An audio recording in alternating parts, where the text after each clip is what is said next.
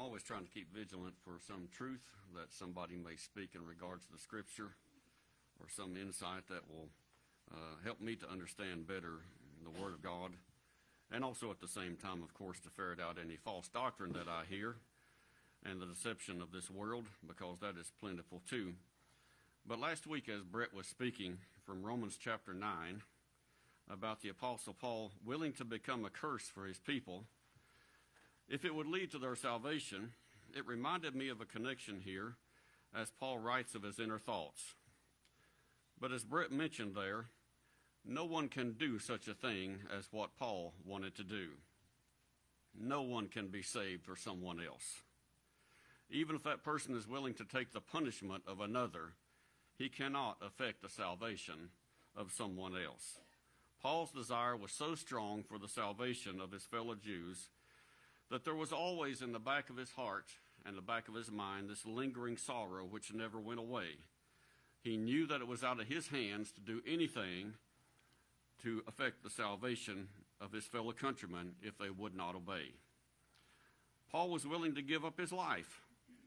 He was willing to be accursed from God so that others could be saved. He was willing to suffer the wrath of God and to take the place of others who deserve the same, to give his individual life for the redemption of a whole nation, if that's what it took, if he could, but he couldn't. However, there is one who can and has done all those things and more. One who was in sorrow. One who had the desire for the repentance of the whole nation, as well as individually. One who became a curse, not only for them, but for the whole world. One who worked so that others could be saved through his righteous work. And he is able to save, unlike mere mortal man. Isaiah 53 tells us that Christ was a man of sorrows and afflicted with grief. And why was he in sorrow? It was because of our sin, wasn't it? Sin causes sorrow and eventually death. To counter this, we see in John chapter 10, verse 10, that Jesus said, I am come that they, speaking of the world, might have life and that they might have it more abundantly. He was even willing to lay down his life and to become a curse for the sake of others, the innocent standing in for the guilty. How did he do that? Well, Deuteronomy chapter 21, verse 23, and Galatians chapter 3, verse 13 tell us that cursed is anyone who hangs on a tree. Of course, this is Christ taking the wrath of God that should have been rightfully ours. Because of this love, he took the divine anger of God upon himself that would have forever destroyed us had we been the recipients of it. In John chapter 11, verses 48 through 52, there is a prophecy from a very unlikely source, and it just goes to show that under the Old Testament law, that the Holy Spirit of God moved men, certain men, to say or to do certain things, to carry out the will of God, even if that man was not necessarily a God-fearing person. John chapter 11, verses 48 through 52 read like this, and this is John speaking of the Sanhedrin council as they gathered together. He says, if we let this man alone, all men will believe on him, and the Romans shall come and take away both our place and our nation. And one of them, named Caiaphas, being the high priest that year, said unto them, you know nothing at all, nor consider that it is expedient for us that one man should die for the people, and that the whole nation perish not. And this he spake, not of himself, but being high priest that year, he prophesied that Jesus should die for that nation, and not for that nation only, but that he should also gather together in one the children of God that were scattered abroad. What Paul could not do, even though he wished to, Jesus can do, and did do, and is still doing to this day. He takes away the darkness and the sin, and in place gives light and life. He takes away the anger of God and places us instead in the family of God, where we become his sons and his daughters, the children of God. And he redeems us, instilling within us eternal life, which is the earnest of the Holy Spirit of God. And all these things, and so much more that I haven't mentioned, are all exemplified in this supper that we come each Lord's Day to remember this sacrifice and this one who took for himself, upon himself, those things which should have rightly been ours. Shall we pray?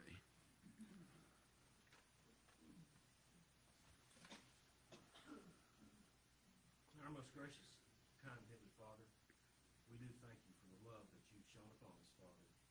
The love of your Son, Father, that you sent unto us, Father, to be that sacrifice for us, Father, on that cross. Father, as we gather around this table this morning, Father, we ask, Father, that you bless each and every one that's here, Father, that partakes. And God, we ask you to bless this loaf, Father, which is, Father, your Son's broken body. Father, we know without the death, the burial, and the resurrection that we would not have hope. And God, we're truly unthankful for the hope that we do have through your Son, Jesus. God, we just pray that everything we do and say here this morning is glory unto you, Father. Go with us, watch over us, and guide us. And most of all, Father, please forgive us when we do fail you. For it's in Jesus' name I pray.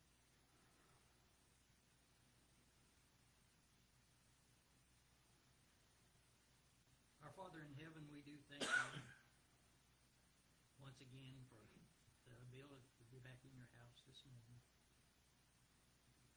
We thank you for the opportunity we have to come here to fellowship and hear your word and learn more from your word each time we come here together. And we do pray that through your word, many might continue to be one to you. We thank you now for this time that we have to come around the table this morning.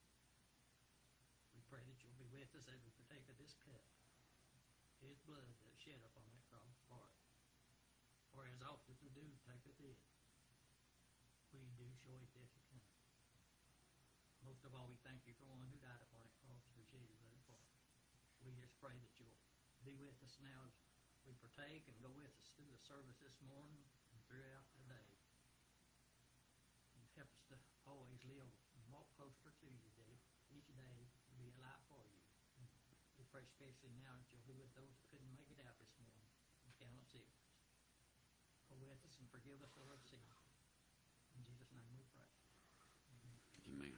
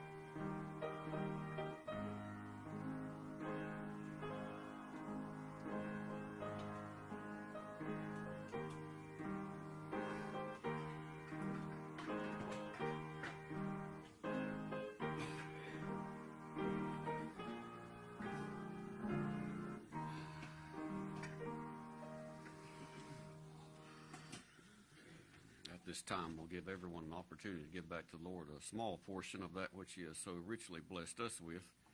I'd like to ask Ken if he would to lead us in prayer for the offering, please. Most gracious Heavenly Father, we come to you this Lord's Day.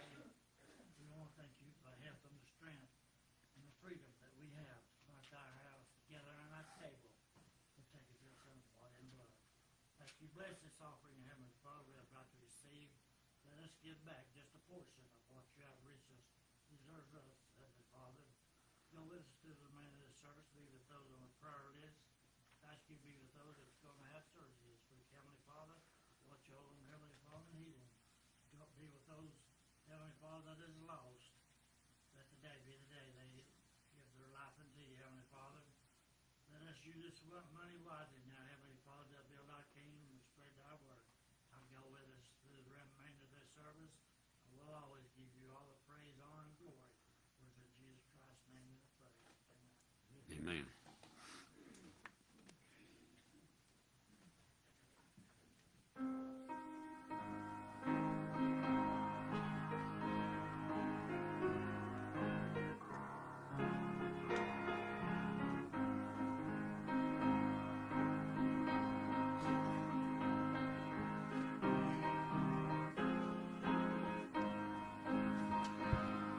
If you're able, stand with us and let's sing, I'm blessed.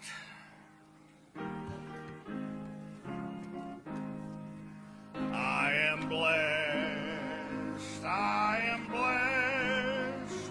Every day that I live, I am blessed. When I wake up in the morning till I lay my head to rest, I am blessed. I am blessed. You may be seated. If you're happy to be here today, say amen.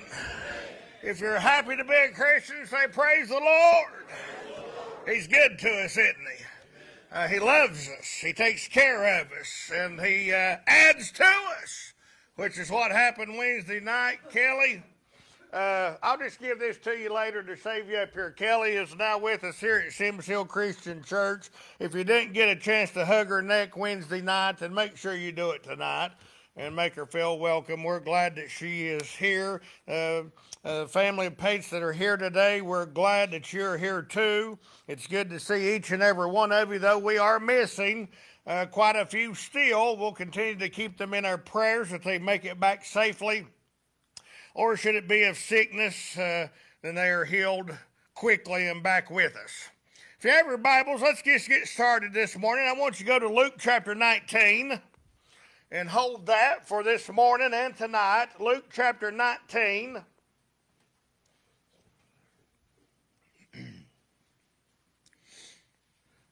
If you've been paying attention, the last few weeks of messages could all fall under a word called commitment.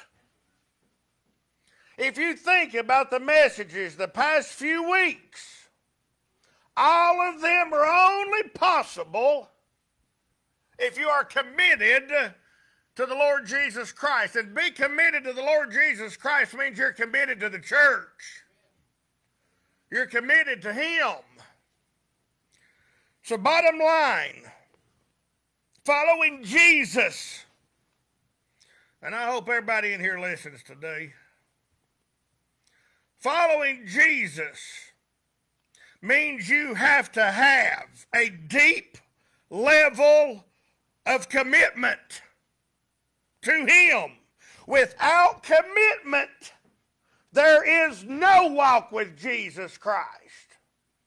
You can fool yourself into believing you can be committed to everything and spend an hour in church Sunday and everything's going to be okay, but if you're not committed to Him, first and foremost, there is no walk with Jesus. Don't care how good you feel about it in your heart. There's a lot of Christians, they've got a strong commitment to work. They've got a strong commitment to family. They've got a strong commitment to their spouse. They've got a strong commitment to being healthy and enjoying life and living it up. But unless your commitment to the Lord is stronger, then you're lost. All those things you're fine to be committed to family, to your spouse, to good health, to your work. Those are good things. Unless they take priority over the Lord Jesus Christ and His church. If they do, then you're lost. You have no walk with Jesus Christ.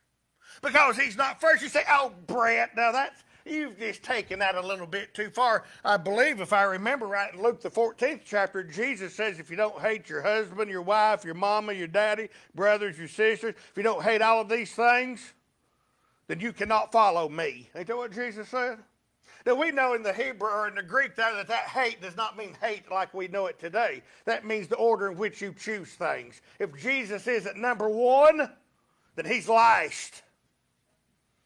Anything more important in your life to you than Jesus Christ makes Jesus Christ dead last. And there is no walk with Him if you are not committed to Him first.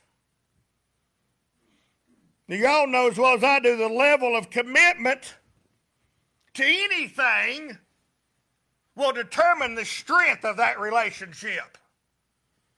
If you're not committed to your wife or to your husband, that's a weak relationship. If you're not committed to taking care of your mama or your daddy when they get old, when they need you, there ain't much of a relationship there, is it?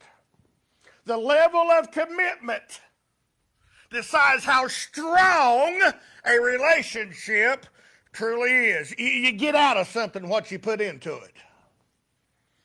Now, what are you putting in for the Lord? Think about it. This you answer this. Nobody else can answer this for you. This is directed towards you. This sermon is directed towards me. What are you putting into your relationship, your commitment to the Lord? What are you putting into it? What comes first? What's more important than the church? Than your life to the Lord? Today we're going to talk about a quick meeting here between Jesus and a man who was hated by his own people. A man who was looking for something different. Luke the 19th chapter, the first 4 verses, and we'll finish this message up tonight. Jesus entered and passed through Jericho, and behold, there was a man named Zacchaeus. He was the chief among the publicans. He was rich. He sought to see Jesus, who He was, and could not because of the number of people. And he couldn't see Jesus because he was of little stature. He ran before and climbed up in a sycamore tree to see Jesus, for he was to pass this way. Now, as we focus on this scripture this morning and tonight, we're going to gain some insight concerning one's commitment to the Lord from this story. We're going to gain information we need when it comes to our commitment to Jesus Christ. But before commitment can happen, there has to be a transformation. Before you can be committed to the Lord, you've got to be transformed first. And before that commitment can grow, you've got to continue in that transformation process. You've got to be continuing to be different and to be more like the Lord Jesus Christ. Now, for transformation to begin, the first thing we see from this story is you've got to seek Jesus Christ. He's not just going to fall on you. He's not just going to appear at your breakfast table one day. You have to seek Him. And that's what Zacchaeus did. Zacchaeus was a wee little man, and a wee little man was he. He climbed up in a sycamore tree. For the Lord, he wanted to what? See. You remember that old song? Little in stature. Little feller. However, in all reality, this is a big dude. He had a lot of money. He had a lot of power. He extorted and took money from the Jewish people to give to the Roman government, and he always took more than what he was supposed to get. And the people hated him. But he still had power. They still feared him because he was a man of wealth. But yet, something was missing. Something was missing in his life. All this wealth, this power, did not fill this massive hole that was in this man's heart. He needed something more. Do you know anybody that's in that position? They got everything they seem they want or need, but something's missing. Are you here today in that position? You think you're floating along pretty good, life's pretty good, you got what you want, got what you need, more than, everything's a clicking, but you feel empty? You say, well, as a matter of fact, no, I've got everything I need. I spend 1 hour a week with the Lord in church, and my life's great and wonderful. I don't feel no emptiness. Listen to me. There's coming a day you will. The devil makes everything great and wonderful for a short amount of time, and that may be decades sometimes. But there's coming a time you're going to feel the emptiness. If you are without the Lord Jesus Christ and your life is not committed to him, emptiness is coming. Darkness is coming. Gloom is coming. When you're not committed to the Lord Jesus Christ the way you should be, the way you could be. Zacchaeus had wealth, but he wasn't happy. Jesus said in Mark 8, what do you profit? Should you gain the whole world and lose your soul? What's it done for you? You spend 50, 60, 70 years here living in health and wealth and joy and fun to spend eternity in hell? What's it been worth? Jesus said. What kind of profit is that? What are you willing to pay? What's the price you're willing to pay for your soul? Fame? Money? Prestige? Honor? A happy spouse? Is that worth your soul? What about an entertained family? Boy, got to work all day, and all day, every day. Got to do your chores. Saturday, Sunday, you got to entertain the family. I've got to be entertained. I need me time. Boy, that's a liberal term. Goodness gracious, everybody needs their me time. Find that for me in the Bible. It's a godless term, me time. That's because you're focused on you. And you're focused on you because your commitment ain't to the Lord. You can have all of those things and still be missing something. Wealth and excitement. Zacchaeus was missing something. And we see what that was. He ran to get ahead of the crowd so that he could see Jesus. A grown man literally running through the streets, climbing up in a tree just to see the Lord. Something gave him hope. Hope that Jesus could change his life and fill that which was empty. And that's what we have to do. Listen to me. Listen carefully. I'll be, 54 on a month, 54. I've learned something in these adult years. If you're seeking true transformation and change, that doesn't come in a self-help book. It doesn't come in a 12-step program. It comes from Jesus Christ. It comes from his word in its entirety. That's where transformation and change and peace and joy and happiness and commitment come from. It ain't in a book outside the gospel of Jesus Christ. It cannot be found in anything else other than his word. Zacchaeus needed a transformation Zacchaeus wanted to be a new creation.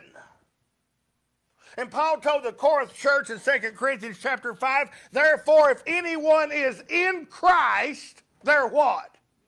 A new creation. Everything in the past is what? Done and gone away with, and all things are new. Paul says those that are in Jesus Christ. You can write that down and look it up. 2 Corinthians 5:17.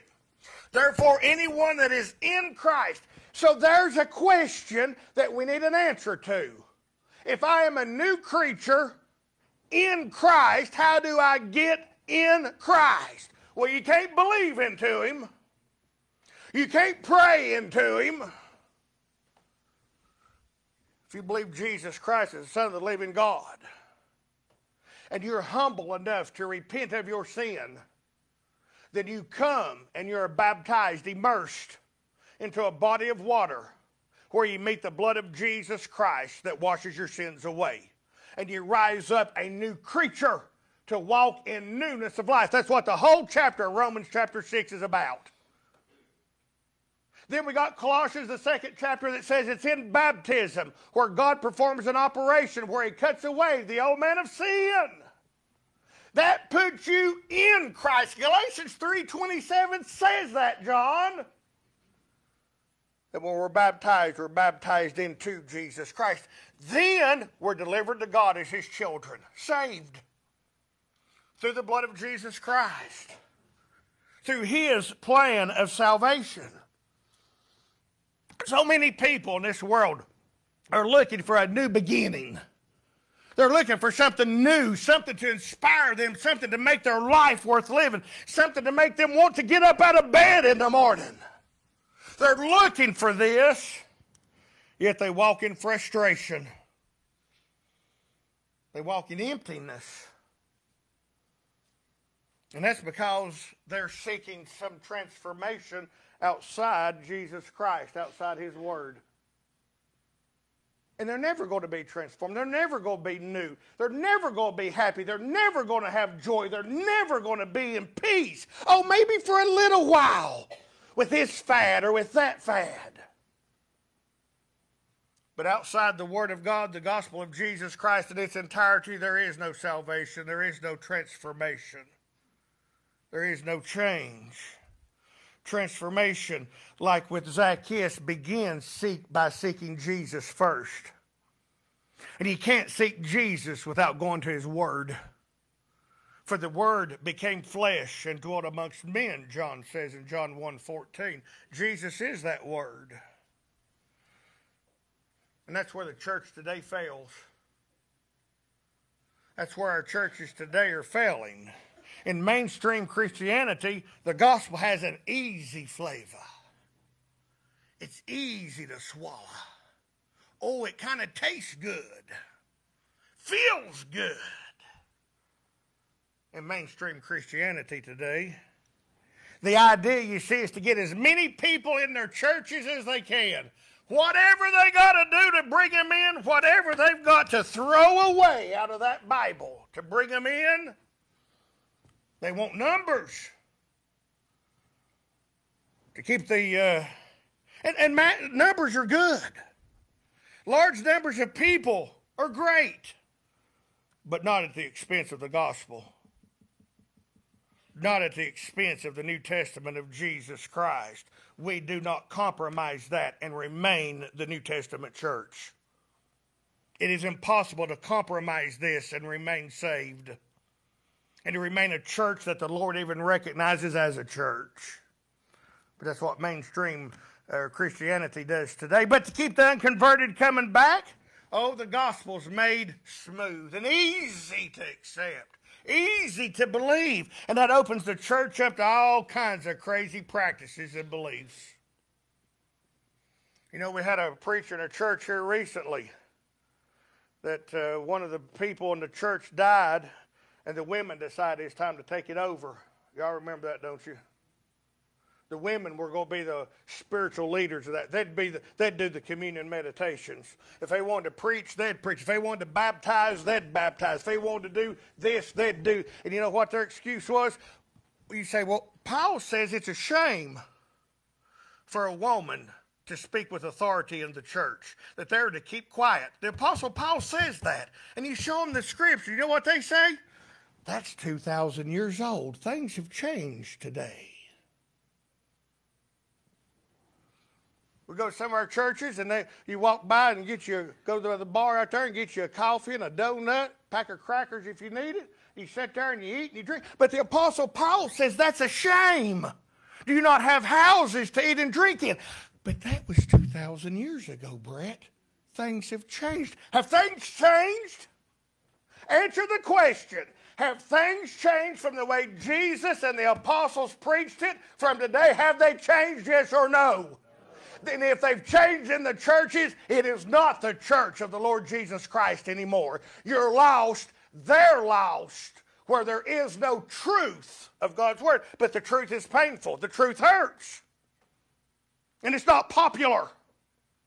That's the reason the true churches, for the vast majority, the true Christian churches today are about this size here or even smaller. Because to have the big ones, you got to have the rock and roll band. You got to have your donuts and coffee set up. Everybody gets to dance and twiggle a little bit while they dance and party and have a good time in the Lord's house. Being a disgrace to the Lord Jesus Christ that gave his life to build his church. It ain't yours. It ain't a preacher's. It ain't some godless teacher at some Bible college somewhere. It ain't some wonderful, experienced pastor, father, or doctor. It's the Lord's church. And it can't be committed to that if it's not teaching it right and preaching it right. We talked in Sunday school class, the gospel is received one of two ways, either with a cut heart and receiving it to bring about change, or in a cut heart to cause anger, such in the story of Stephen. We go in most of our sister churches and open the Bible today, they'd be ready to stone us to death. Do you understand that? I don't care if it's got Christian church over the door. Unfortunately, sadly, that means nothing anymore. They'd rather stone you as to hear the truth. They'd rather stone you as to hear what Jesus Christ said. Let me inform you of something. The word in 2,000 years plus has not changed. The church better be doing it exactly the way the Bible says to, or it's not the church. Watered down Christianity preaches a message that does not convict. Oh, it's emotionally inspiring. Oh, you feel good when you leave. But not one person has been convicted of sin. Not one person has been convicted that they need to work on their life continually. Work out your own salvation with what? Joy and everything's wonderful and good? Work out your own salvation with fear and trembling. You don't do that in one of these watered down New Age churches. No matter how fun it is to be a part of it.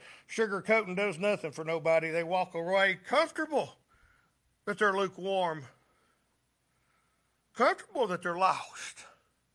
Feel good when there's nothing to feel good about. So droves of people accept Jesus Christ under this smooth, good, inclusive doctrine. We include all the sinners, and we make sure that this color gets their way, or this nationality gets to bring their doctrine in, or their beliefs, and the women get to do this, and everybody feels equal. That ain't the way the Lord Jesus Christ made his church. Made it his way. And he put people in certain positions in his church. And he expects honor when you come in here. Not a party. Not a sipping of your tea. We're in the Lord's church. Why, as he would say today, as he said in Isaiah, why do you come in my house, dishonoring my courts, trampling my courts for? Better be here for him. The message of God's word is to convict of sin, to strengthen, and talk about the judgment to come. You must be transformed before you can be committed. And you can't be committed outside the truth of the gospel. That's why the majority of the churches are going the way they're going. Everyone else in the Christian world proclaiming that the gate of entry to the Lord is wide. But that ain't what Jesus said. Jesus said, man, the gate is narrow, it's a straight path, and few there be that find it. But most of our churches are acting like the gate is so wide. Believe what you want, come whenever you want, do what you want, live how you want. Oh, God's grace and love is so good, you're going to go to heaven anyway. And that is completely outside the teaching of the gospel of Jesus Christ. It's those that remain faithful to the end. It's those that fight for the gospel, that contend for every word of it, that barely make it into heaven. If the righteous scarcely are saved, where's all this other hogwash end up? Not in heaven. Are you really seeking Jesus like Zacharias did, or are you more like those Gentiles and Jews in the first century, where when you see this is foolishness to you? This is a stumbling block to you because it interferes with the way you really want to live right here out of your heart. That was their problem. They didn't want to change to please God. They wanted to believe and live and do what many don't want to hear the message of Christianity. I understand that. But God have mercy, I wouldn't want to be a part of a church just because it's popular. Just because it was big, because it's fancy, because it's fun. That don't get you to heaven.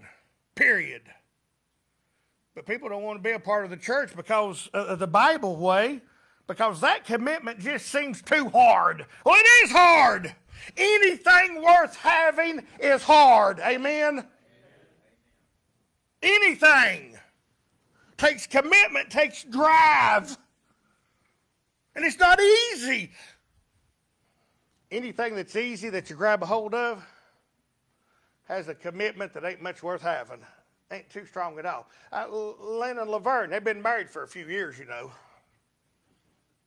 I wonder if either one of those attitudes was, well, as long as it remains easy and there's no stress, there's no fighting, there's no friction, there's no money problems, then we'll stay together and to be happy. Is that the way your marriage has been, Lena and Laverne? That's the reason now you see why marriages end up the way they do today. It's supposed to be fun. You're supposed to travel everywhere and do all of this and have all this exciting life and this and then you come to find out it ain't like that. We'll find out how strong your commitment is when the rubber hits the road. Kobe, let me ask you a question. You've played a few sports and you've been very successful. Was that because of a lackluster commitment to the sport in which you played? Did you just go in and shoot 3 or 4 foul shots a night and say, whoo, I've done my job, and you was okay? No? Well, what about in lifting weights? Did you go in and take a 10-pound barbell and do this and think, man, I've reached my potential? Is that the commitment you had to that? What about he coaches and trains every athlete in every sport at the college. So do they come in with their coffee and their donut or their breakfast sandwich and sit on the bench and work out and do their leg lifts while they're listening to music and just having a good time? Do they do that while they're there? Why not? And I'm not meaning to put Kobe on the spot. I know he's going to have the right answer here. Do you make it as easy as you can so that they come back the next workout session?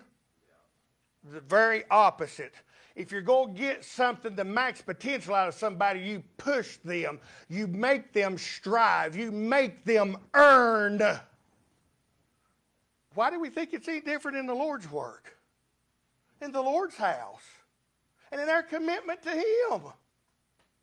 Yes, Mama asked me, to what degree do you think the Lord tempts us? Well, I knew what she meant. Of course, the Lord doesn't tempt us. God can't tempt us. He won't tempt us. He allows temptations and problems to happen to strengthen our commitment to Him. And at that, many fail. You get out of something what you put in it. If you're giving the Lord 1 hour a week, hey, that's what you're going to get out of it. Ain't you glad He don't have that same lackluster commitment towards us? I think I'll give them oxygen for an hour and then I've got to hit the road. I think I'll make sure their heart beats another time here for a minute, 2 or 3 minutes, and I've got something else to do. Ain't you glad God ain't to you the way we are to Him? Transformation comes before commitment.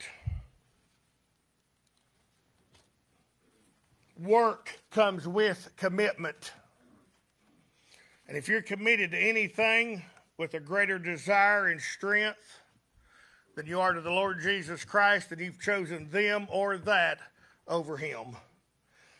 And there's no walking with the Lord without commitment. I could go on with that one thing for another hour. Anything worth having, you got to work for. And in the Lord Jesus Christ, his church means it's a continual work on this, a continual transformation of this, a continuing renewing of this over and over, day after day after day, and you can't get tired of it. If I was going to get tired of preaching and get tired of the word and the church with the way the devil sent people in this door the last 20 years to upset me and to get me sideways, I'd have been gone 20 years ago. But I'm not in this necessarily for anybody else but him. And when I'm in it for him, I'm going to do it the right way and for the right reason. And that's to see souls saved. That's to see Christians strengthened and to open people's eyes to see that we don't need church the way of the world. The world needs the church. And we can't bring it to them until we ourselves are in the right spot in our lives. Do you understand that? We're going to sing a hymn of invitation, the first verse of our invitation hymn. If you are outside Jesus Christ today, if you've got wishy-washy and lukewarm, if your commitment ain't to the Lord, understand this day you leave here lost unless you seek Jesus now. And if you're lost, if you're a sinner, you must humble yourself to admit, I'm lost and I need to repent. I'll confess Jesus Christ as my Lord and Savior and be immersed to have my sins washed away. If you have done that and you've fallen away and got a little weak, today's the day of recommitment to him. And that starts with transformation with this. If you've got a decision, don't put it off. Come right now. We'll stand and sing verse 1.